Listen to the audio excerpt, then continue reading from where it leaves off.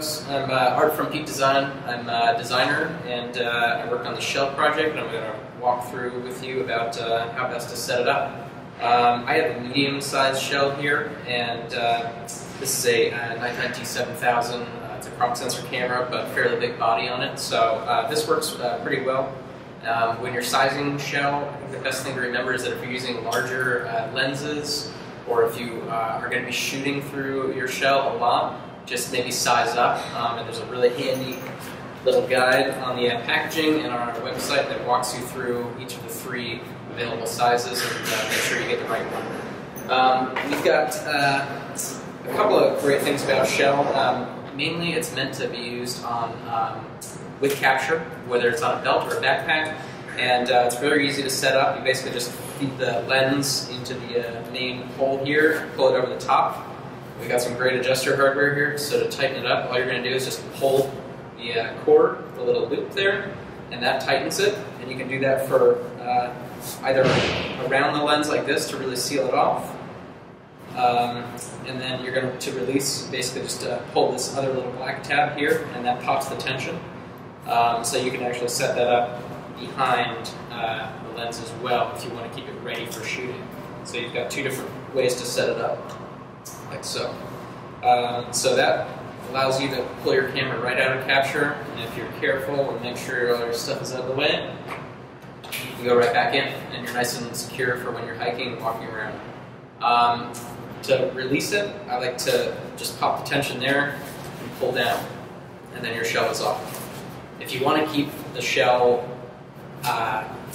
ready and handy to use, there's 2 ways to do it actually. There's a small elastic loop that's connected here at the sort of center of the shell. You can wrap that around your lens like you would sort of a tether for a lens cap, and that allows you to go into capture and install it pretty clean, like so. And then the other way, and then when you pull it off, it's still connected to your camera, like so you don't lose it. The other way to do that is to have it attached to capture, like so. So same thing. It just is wrapped around capture and dangles here. And then when I'm clicked in, it's easy to sort of orientate in the right direction and set it up, just like that. The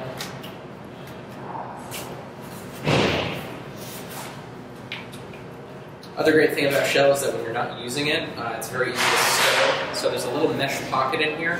All you have to do is just, in its normal kind of state, just reach your hands in and pull that pocket, and then turn it all inside out, and it should all stuff cleanly into that pocket.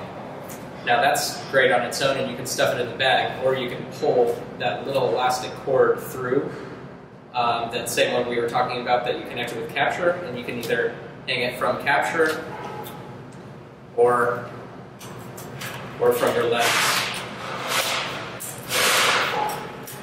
like so. So it's always ready to go. Another way to set up slide here is using your camera strap. So I've got a Telac Blue Slide Summit Edition here, and I've set up a shell on my camera. And basically what you do is you just feed your anchors or your camera strap through these little ports here that act sort of as a shingle and keep water from entering through the top of the shell.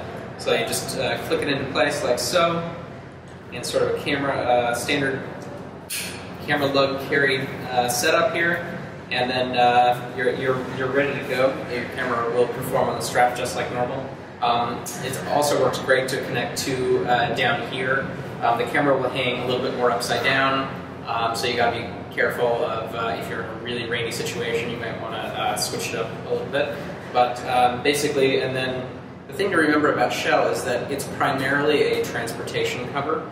But it does have the great opening with the hood on the end for shooting situations. So it's not going to be something that you're going to be standing on the sidelines of your kid's soccer game or something like that, shooting for 3 hours straight. It's going to get a little bit cumbersome for that, and you need more of a dedicated shooting cover. But what it does allow you to do is pop the tension on the opening here, pull back the cover, and give you pretty good access to the controls, so you can fire off shots in between sort of rainstorms or even during a rainstorm, and quickly cinch it back up and be on the move again. And again, I think one of the things that we love most about Shell is this material is it's thick and it's durable yet stretchy. So it's going to give you great weather protection, but because it's got that thickness and that sort of high pile in the nylon jersey weave, it does allow you to just take your camera, wrap it up, and stick it in your backpack, and you're good to go for your next adventure. So we think it's one of the best solutions just for if you're not carrying a full camera gear, like you're hiking or traveling, you just have one camera on you. It's a great sort of ultralight protective cover. As far as caring for your shell, I wouldn't put this thing in the washer. You're going to want to do a spot clean only on it. Warm water, very mild detergent if you need it at all, and I would treat it just like a nice technical garment, like a good rain jacket or snow jacket. This is DWR coated. It's a durable water repellent finish, so it's going to bead water. And then it has a membrane layer that's going to prevent any water from penetrating through.